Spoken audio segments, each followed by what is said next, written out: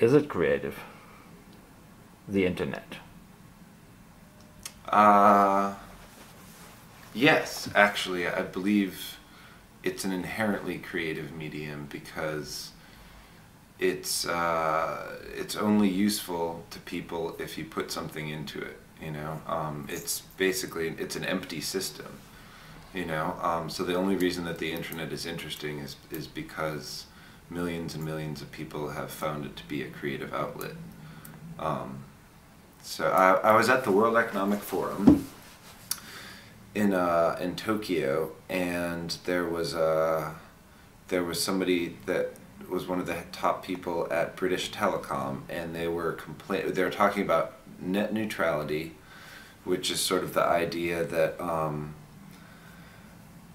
right now the internet's free. You know, Microsoft's website gets served to you just as quickly as an independent blogger's website, but some telecom companies think that they should charge the big people like Google and MSN and people like and YouTube. They should charge them more for access to deliver their content faster, which kind of goes against the whole grain of the internet because it's the same thing for everyone. So the small people can compete with sort of quality and content against big people. So I was at this event and I was talking to this woman from British Telecom who was saying that Google was getting a free ride on their network because they were making all this money off of the internet and they weren't paying extra,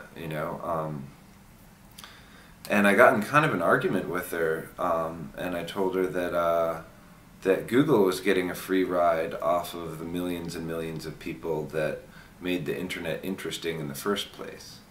Like if there was the internet and it was just Google and it was searching nothing, like it's completely useless, but it's the most fantastic sort of egalitarian, democratic sort of creative medium that's ever existed in the history of society, civilization.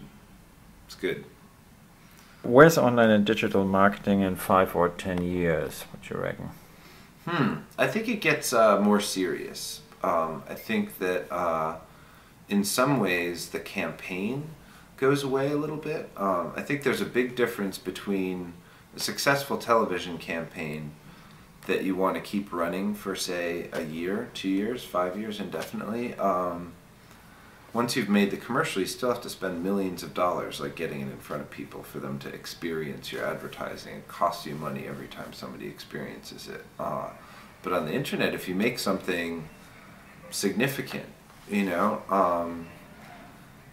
just have to pay your server bill and it's there forever.